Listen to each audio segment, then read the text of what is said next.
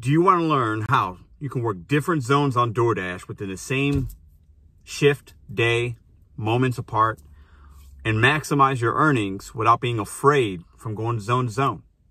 In today's video, I'm going to show you how I do it, how you can maximize your time and money. Let's go. Pedro from the Rideshare Guy here, and I'm going to show you how to maximize your time and money while you're out dashing. So many of us, when we're out doing DoorDash, are afraid or skeptical or worried, can I take this delivery? It's taking me out of my zone, because DoorDash will do that. You might start in zone A and it wants to take you to zone B, but it's a good offer. Well, don't be afraid, because you can do that. And I want to show you how you can maximize your time at the same time. Some of the questions you might have, well, if I do that, if I go from zone to zone, will I be able to start a new zone? Do I have to end mine? Will it still send me offers? Pedro, I scheduled a dash. What do I do about that? Pedro, I'm not a top dasher. Can I just dash now anyway? Now, it will be market specific, but I'll show you how I do it and what works for me.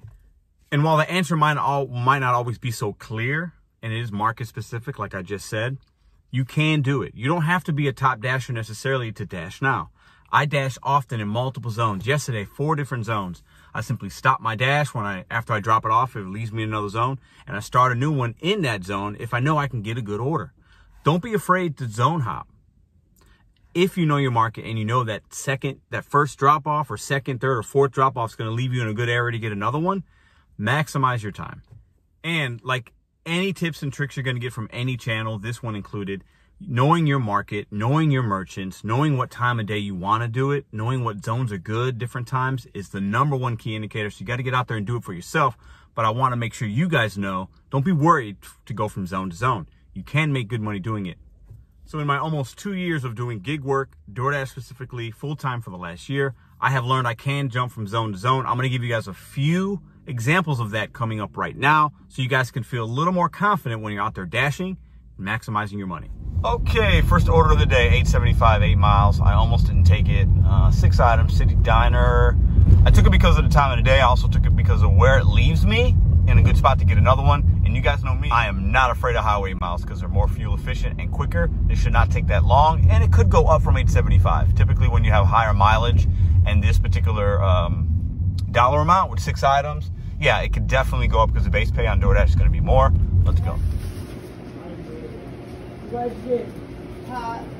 hello. Hi, how are you? Who are you here for? Macerna or something like that? And we gone.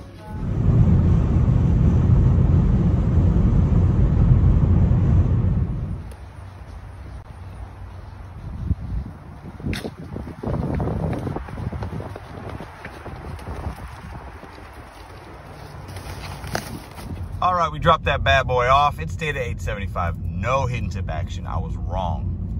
But I knew it was taking me to another zone.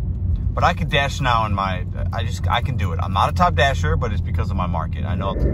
Okay, so that order technically took us out of the zone we were in. But as you see here, I'm so close to the one I want to be in. If you're in a densely populated market, or if you're in an area where you might get good orders and you don't want to pass them up because you're afraid of zone hopping, don't pass up a good offer just because you might be going into another zone. That second zone you're going in could have other merchants, and it could really pay off for you in that zone. And they actually could send you an offer from that zone going back to where you wanted.